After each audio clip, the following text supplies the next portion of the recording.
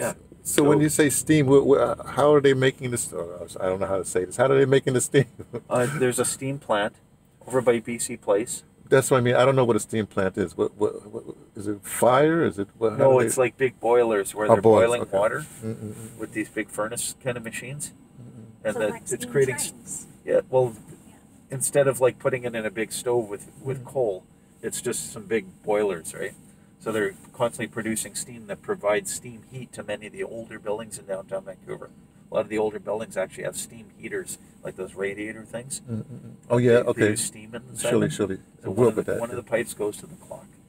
Okay. So, but the water is coming from where?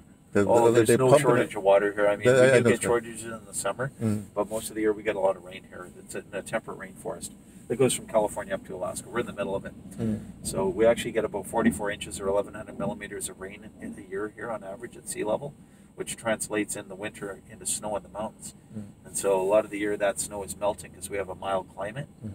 Especially in the summer, it all melts and comes down and fills our reservoirs. Mm. So we have big reservoirs here at the base of our mountains. So 3 really big ones. Mm. One on the north shore at the base of Grouse Mountain called the Capilano Reservoir, which actually supplies Vancouver with about 40% of its drinking water.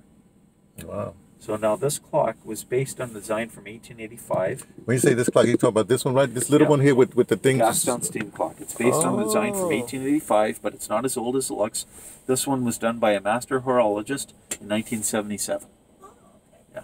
Horologist, that's a clockmaker? Yeah. Or a watchmaker? Okay. Yeah. Oh, that's cute. I thought it was going to be bigger. Okay. The Gastown steam clock, the most photographed object in Vancouver. Really? Every 15 minutes, it sounds a steam whistle tune called the Westminster Chimes. Mm. Oh, I see. I'd like Right to there. nip out and take a photograph. Can I do that?